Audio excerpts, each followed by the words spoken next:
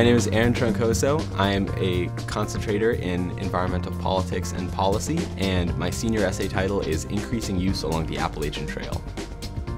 So I've known I wanted to become an EVST major since actually before I got to Yale. The summer before my freshman year here, I went on a 30-day backpacking course with the National Outdoor Leadership School, and before then I hadn't really done anything outdoorsy or related to conservation or anything like that. And so when I got to Yale, I knew immediately that I wanted to, I guess, further my interest in that, and EVST seemed like the best place to start.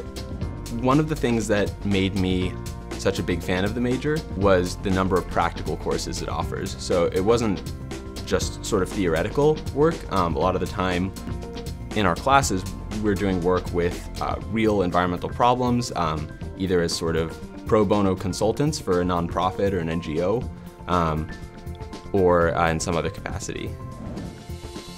My most memorable experience overall in the program has just been the overwhelming support that EVST has given me over the summers here. One example, I guess, is after my freshman year, I got funding to go to Lake Baikal in Siberia and work with an environmental nonprofit there doing conservation work and environmental education.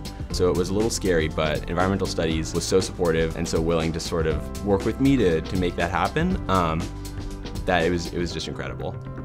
After Yale, I would really like to be doing climate adaptation work in conjunction with sort of environmental organizing and political work. I guess the ideal would be working as sort of like an environmental policy advisor, climate policy advisor to a politician.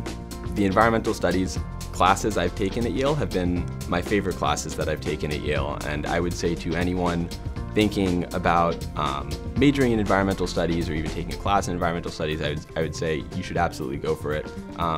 In my opinion, they're the best classes at Yale.